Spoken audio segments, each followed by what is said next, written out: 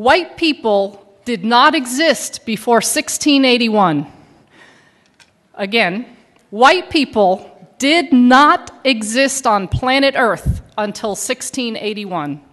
Number two, any claim that this group called white people, any claim that that group is rooted in biology or derived from genes or biology or is innate or is from nature is a lie.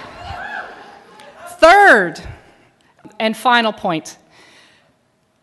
As a matter of foundational law, actually, let me say it this way.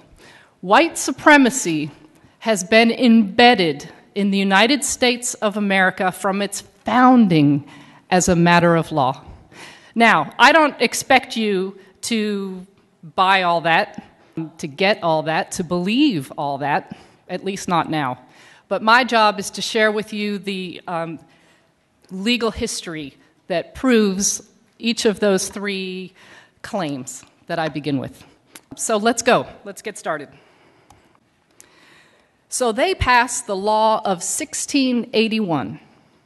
And in this law, it made it illegal for British and other white women from marrying a Negro slave.